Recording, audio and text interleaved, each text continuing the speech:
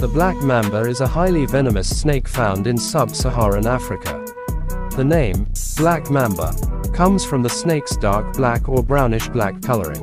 Despite its name, the black mamba is not actually black in color, but rather is a grayish-brown or olive color. However, when the snake feels threatened, it can darken its skin to appear almost black. The venom of the black mamba is highly toxic and can cause respiratory failure, paralysis, and death in as little as 20 minutes.